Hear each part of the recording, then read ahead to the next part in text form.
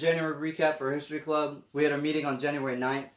We had a lot of good attendance, so good job on that. And of course, we started the year off with our redneck meeting with the veterans for Adopt-A-Vet. Everything's good there. And we had our photos on the 28th, really all club pictures, but we had ours as well, and I hope everyone was there for that.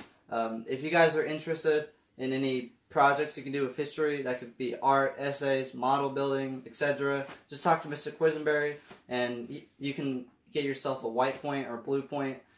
Depends on the project. And thank you guys for listening. Hey guys, it's Anna, one of your History Club officers. I just want to give us a look at what's upcoming in February, which will be Black History Month. For Adopt-A-Vet, it'll be Valentine's Day, and you need to have some cards, notes, something homemade turned in to Mr. Quisenberry or Mr. Sweeney no later than February 12th. On February 3rd, we'll be having a video conference with the NFL Hall of Fame over the Black Pioneers and football and NFL from 3:45 to 4:45 in room 214. That again is on February 3rd.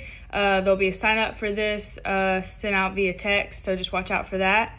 February 6th, we'll have a redneck fundraiser. You'll need to spend a minimum of $10 to get your points, and the deadline to turn this in to Miss Hammond is February 10th in her mailbox outside her room. On February 6th, we'll have a newsletter staff meeting, so if you're on that committee, please make sure you don't miss that, February 6th. On February 10th through the 14th, we'll be having an escape room. It'll be themed African American history. Miss Boyd will be getting information out for signing up for people who want to do that, so watch out for that. And on February 29th, we have our State History Bowl Championship, and if you'd like to help out, please see Miss Boyd, and you'll be getting points for helping out.